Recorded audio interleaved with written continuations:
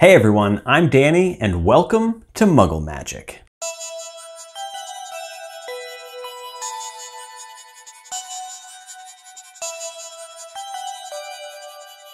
Today we'll be making a Hogwarts Student ID, and this has been requested quite a bit, so here it goes. Check out the description box below for a list of supplies you're gonna need, as well as links to the free downloadable templates, and let's get started.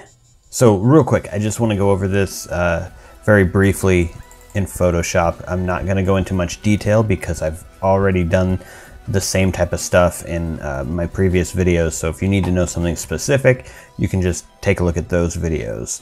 So go ahead and open up the zip file and you'll see these folders in here.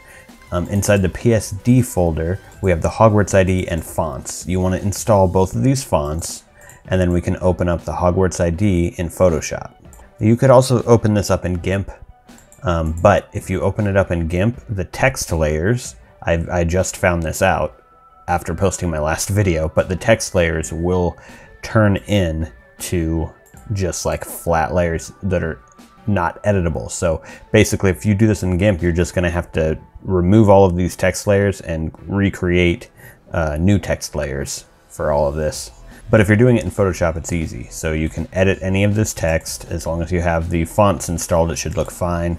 And then up here we have the photo layer and the photo texture layer. So just like in my other videos, the photo is masked. So this is a layer mask here, and this is the layer mask for the photo texture here. So yeah, you can just mess around with that.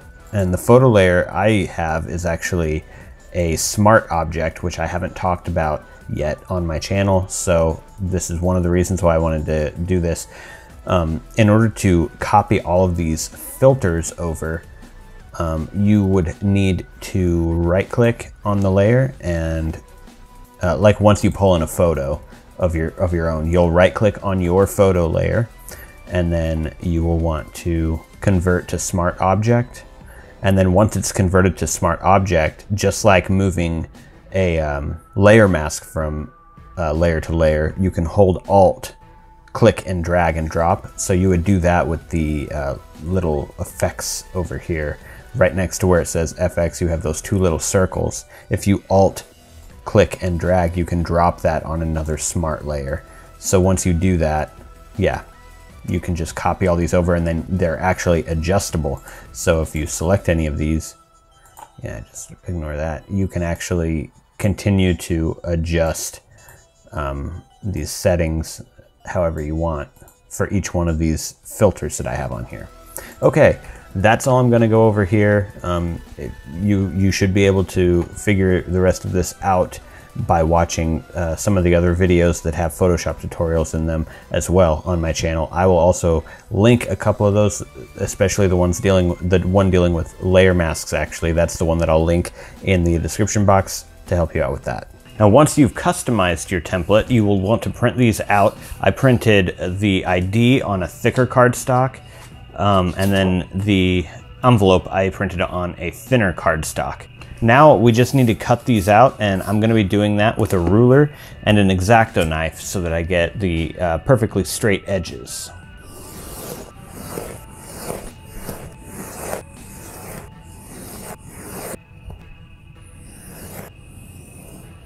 For this part of the envelope, I'm just going to use scissors, so it should end up looking about like this. And for the ID card, I'm going to use a corner rounder just to round off all these corners. If you use the corner rounder to round off all these corners, it will make the ID look a little bit better. Okay, so now the ID itself is pretty much finished. What we need to do is fold this envelope and glue it together. So let's see, this part will fold right here. And then at this point, we can also fold these two sides that kind of come off from the edge here. These are going to fold in underneath. So to make sure I'm folding in the right place, I will just do this and use this part sort of as a guide for my folding. There we go. So as you can see, that becomes a like a pouch for the ID to sit in. And I am going to take my corner rounder to these parts as well, just to make it not only look better, but it'll also be easier to slide the card in there if we do that. All right, so now let's just use a glue stick, and we're gonna put glue on the edges that we just cut.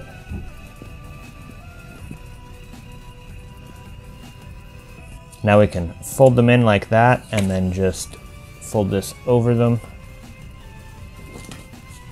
And then we can press it down, and they should glue on pretty easily. And then your ID card should slide in right there. And now you just fold this over. So the ID we can take out and round the corners on all sides of this envelope. So that's these two top ones, and we're also going to round these two bottom ones.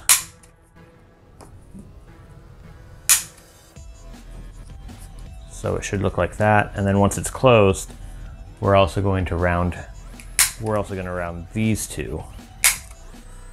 So the whole thing should be rounded.